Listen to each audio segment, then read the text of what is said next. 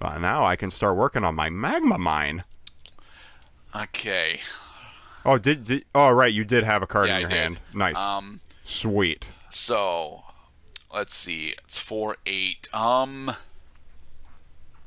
I don't actually need the additional forest, so I'm gonna spend 8 and then sacrifice Oh, a fuck forest me. using my squander resources to generate an additional green in order to cast Tekka's Dragon.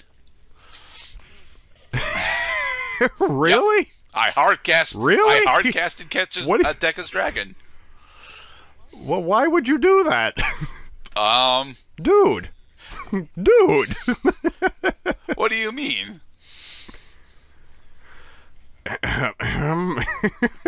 Oh yeah. Okay, I end. You should.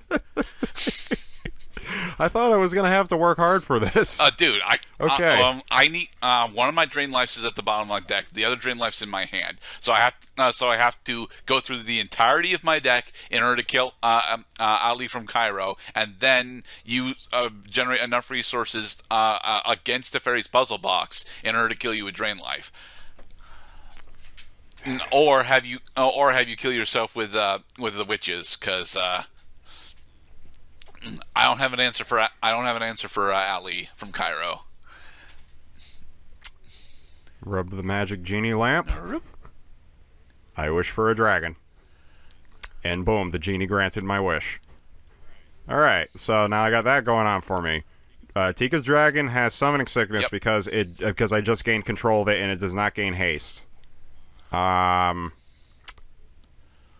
am going to pay 2 to cast a Skulking Ghost.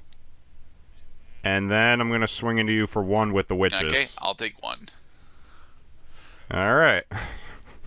I end my turn. Can you kill Aladdin in order to regain control of the dragon? Probably not. Okay, and then 1, 2. Ooh. I mean, I can do that, but no real point in doing that is the problem.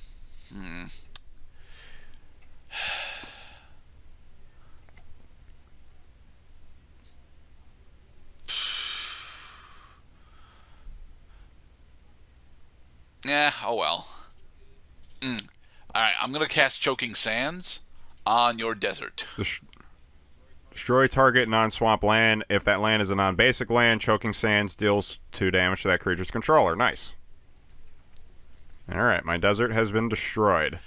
It's funny how the sands choked out the sands. Alright, I will end. Too much sand. Alright, and from here, looks like I got mate in 2. But can I make it mate in 1? And wouldn't you know it, I can actually just about make it mate in 1. I just have to count how much damage I have on the board right now. I got 1, 2, I'm counting 9, 7. But... yeah, looks like I win the game, baby. Because I can pay 4 to cast the Volcanic Dragon, of course, by giving control of it to you. Hey, Volcanic Dragon. The surest way. Volcanic Dragon is unaffected by summoning sickness. Yep. Swing for 13. Alright, and I will take 13. And then I will use my Cadaverous Bloom, exiling my Juzin Jin in order to gain 2 black mana. And then, because the game is now over, and Aladdin had taken control of an artifact, artifact is returned when Aladdin is removed from play or when the game ends. So here's your dragon back. Yay! Because they actually have to stipulate, like, okay, game's over, can I have my card back, please? Please? You didn't say no, Alright, Auntie. so, we are technically at 1101. Do you want... That means the match is a draw. Oh, okay, the match is a draw. The match is over. Nobody wins. It's a Rocket Rabbit unprecedented event that a Magic the Gathering exploration has not decided a decisive winner. I'm actually very happy with that because, to be perfectly, I would like to show off some of the other stuff that I didn't quite get to play. All right.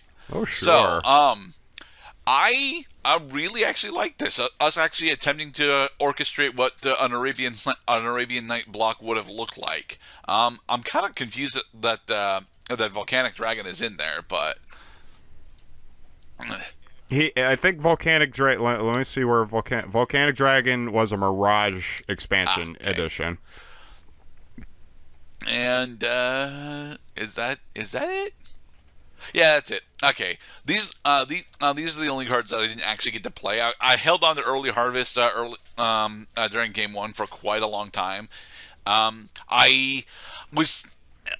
I'm not entirely happy that I actually was trying to run Grim Feast, mostly because I wasn't actually killing your creatures with sorceries or instants all that often. But Pauper's Cage. I'm kind of surprised that you weren't running Pauper's Cage, actually. What is I gotta read what Pauper's Cage. At end of target opponent's upkeep, if that player has 2 or fewer cards in hand, Pauper's Cage deals 2 damage to him or her. I mean, I get it. Just, it's very passive. It is very passive, but it's a great answer to aggro. And you know me, I pretty much always play aggro. Because aggro is simple. Let's see what you got here. Withering Bloom. Ooh, a black counterspell. Nice. I did notice that while going through there. There's City in a Bottle.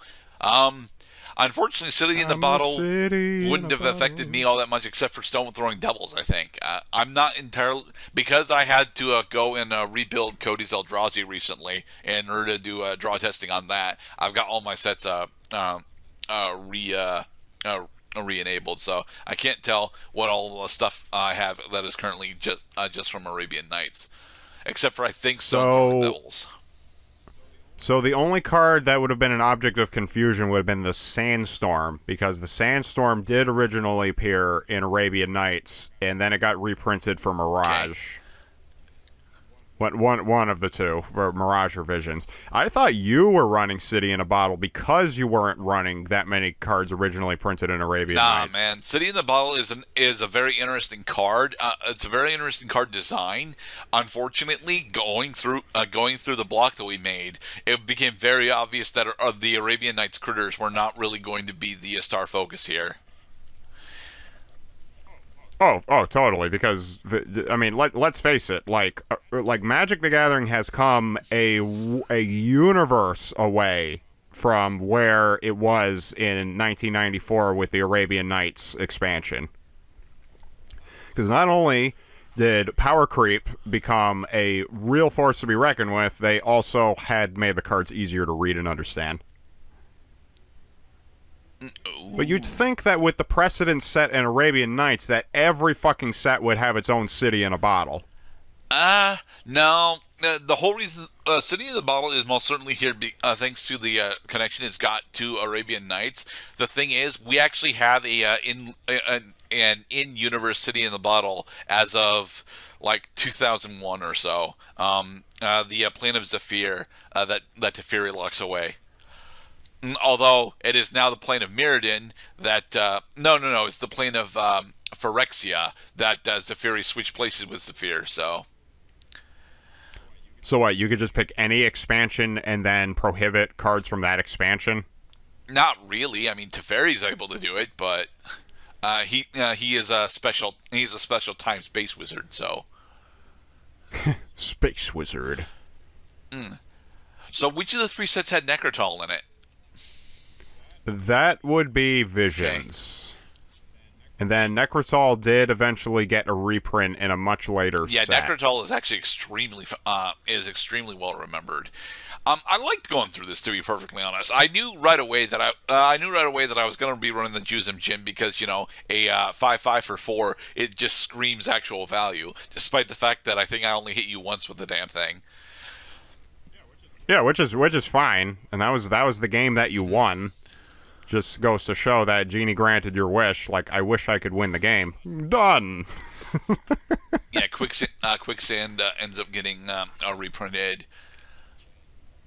A lot of these actually end up getting reprinted. I don't think Phyrexian Purge did, though, because it's still got the Mirage watermark on my screen. Yeah. Was there any reason? Well, the big reason why you wouldn't have casted Phyrexian Purge on me is because you were either winning or didn't want to spend 9 life to kill shit. Yeah, it's a very costly ability. You don't want to pay 3 life and 4 mana just to kill one creature. You would much rather use, like freaking Bone Splinters or something. You pay 1 mana and some other little costs, and you destroy it, and you kill a creature. Aristocrats. It is nice. It is nice that they give you the option to select an unlimited number of targets. Just, you have to pay 3 life for each target, including the first. Mm-hmm. And then there was the Infernal Contract, which I almost got to play, but I did not have the 3rd black mana in order to do it. It's a card that you can only use as long as you have more than 1 life point. Yep. Which is nice. Mind you, if you had ever gotten yourself down to 1 life, I was likely going to win with my Ifrits, because I'm actually running 4 of the Ifrit and 4 of the Djinn. Indeed. Mm-hmm. But yeah, this was fun. Anything that you want to add to this, Mr. Cloud? I think we've just about we've just about closed the book on yet another tale of Arabian Nights. We showed the Djinn. I didn't get to play City in a Bottle, which would have been cool. I'm actually dead curious as to why they reprinted this card, because it is such a goddamn weird ability. I don't think I can't think of a single other card in Magic the Gathering that actually refers to other cards by the expansion in which they appear. I think one of the unsets does it, but that would be it. Right, like, tongue in cheek. This is a very tongue in cheek card. Like, marked from birth. All right. So with that, we have successfully explored our fake block. It was Arabian Nights, Visions, and Mirage. I like a lot of the stuff that's here. Arabian Nights. Like Arabian Days. Dude, that theme song for the... Do you remember the Aladdin animated cartoon? Not really. I mean, I remember like 2 episodes from it. It is actually a relatively good action-adventure show. And that theme song is really fucking kick-ass. But attempting to get back on topic, I like doing this. I like seeing a lot of these cards interact together, and I hope that eventually we'll be able to formulate our own blocks again at some point. It's not the next thing that we're doing. I know what the next thing we're doing is, despite how complicated it's going to be, because I get to pick what we're doing next. Is it possible that Rocket Rabbit is becoming bored with Magic? Tune in next week and find out. Dude, we're going to be, posting this up for more than a month. All right, everyone. Be safe. Have yourselves a great day, everyone.